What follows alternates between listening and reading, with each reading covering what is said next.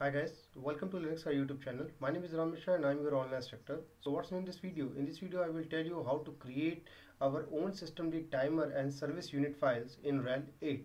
So guys, let's begin the topic. But before start the lab session, we have to understand few points, which is what is systemd and unit files and their use cases. So for the demonstration purpose, I have a lab scenario for you. Please look at that. Guys, this is my systemd lab setup environment. So the first question coming in our mind is, what is systemd? So basically systemd is a system and service manager for Linux operating system. It is designed to be backward compatible with SysV init script and provide a number of features such as parallel startup of system services at boot time, or we can say on-demand activation of daemons or dependency based service control logic. Okay, now the point is, what is unit files? What is systemd units? So units are the object that systemd known how to manage. Unit in the some ways we can say that it is similar to the service or jobs in other init systems. Okay, so we have different types of units available in Rhel8. Systemd categorize unit according to the types of resources they describe. The easiest way to determine the type of unit is with its type suffix, which is append to the end of the resource name. Few common units are like if we are going to discuss about the service unit, so this is used for start, stop, restart or reload services daemons, such as we have Apache server. Okay, now we have a timer unit. A timer unit is basically used for activate and deactivates specified service based on a timer or when the set times exclaimed. And mount unit is used for control the file system mount option. Similarly, we have path unit, so this is used for monitoring the files directories and activate deactivate a service if the specified file or directory is accessed. So this is how we have lots of units available in the with systemd in Rhel8, but in this demonstration we will focus about service unit and the timer unit. Okay, so guys, let's begin the lab session and create our own systemd service and timer unit files. Okay, so this is my Linux terminal and currently I'm using Rhel8.0. so if I open cat etc red hat release, this is 8.0. okay, so we have to follow few steps for create our own systemd unit files. So the first step is, first of all, what I'm going to do, I'll make a folder for containers the file. So I started with make a data file or data directory. Okay, move to the data folder and create a few blank files. So I create test say .txt, and then I needed one more .sh, then I needed one more service file, and one more that is timer. Okay, so okay, let's see. Here I have just created 4 blank files, and every file have its own importance in our own systemd unit files. So we have test.service, test.ss, test.timer and test.txt. So .txt file will be used for store our result, while .sh file will be used our own script. .service file will be used for systemd service unit file, and .timer file will be used for .timer unit files. Okay, now we will have to edit all files one by one. So let's start with .sh file. So what I'm going to do, I make a small script for taking the backup of my /home directory with the particular date and time information. So let's see how I'm going to do that. So I open test.sh file first and write a small script. So start with bin bash shebang and assign a description, say backup for backup script for /home directory. Okay, now I pick up a variable. I start with variable, say Linux, and start with dollar and say tar command. Tar command is used to create the backup. Where you want to store, I say store in root. Name could be anything, but the extension should be .tar, and pick up the backup from /home directory. Okay, now I want to print the result also, so I say printf, go with printf and backup done. Okay, at what time? So say I use single quotes date and time, and start with new line. So I say /n, then pick up the value from my Linux variable, and whatever the output come, it will store in /root data test.txt. Great, I'll save it. So this is the small script which I have used for taking the backup of my /home directory, and it will be stored the output in /root yahoo.tar.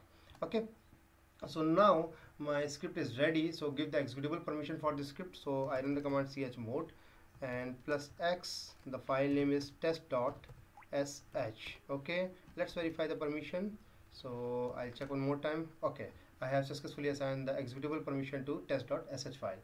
So the first step is completely successfully. Now move to the next step, which is create .service file. So whenever we want to create our own service or timer unit file, we have to put these file under a specified location, under the standard location, that is you can say etc systemd and system.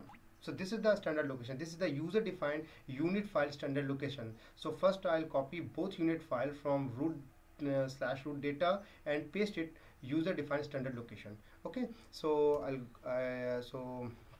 I'll go there and copy the file root data, say test.timer file, paste here. Similarly test.service file, paste here. Okay, now if I run ls command, I got my both file. Look at that, test.service and test.timer. Here it is. Okay, now let's modify both file one by one. I'll go with the test.service file first. Okay, so I'll open test.service file, and it's a blank file. Let me put some entry first, then I explain each and everything for you. Okay, so I started with service and say excuse start, and what service you want to start, say bin bash, and the file path root data test.sh, my script path, and I start one more section, that is install, and under install I say wanted by that is multi-user target. Okay, now see, let's try to explain it. So the service part, if I'm talking about this one, the service part is used for customize the action. So exe start commands to be executed by the systemctl start. So here I'm saying start this particular services or this particular script. Okay, and in the install section, next one, in the install section define only one field, which is wanted by. Wanted by means multi-user.target, where we have really specified to which run level we wanted. Started in my case, this is multi-user target, that is run level 3. So this is how we have just put up only 2 entry in this file. I'll save and quit from there, and now move to the next file, that is test.timer, and try to open and put up some entries, which will be our next step. So let me add few entry in test.timer file, and then I explain everything. So similarly, like test.service, we have test.timer file. I'll open it, it's blank. So let's put up the entry first. So I started with unit section here. So unit, give the nice description. Say I say description is action time for /home directory backup, whatever. Okay, and then I go with timer section. So in timer we have on calendars, see calendar, and time say every 2 minutes. Okay, and last one is like earlier we have install. So install, this time wanted by which one, test.service. So this time this file will be used by test.service.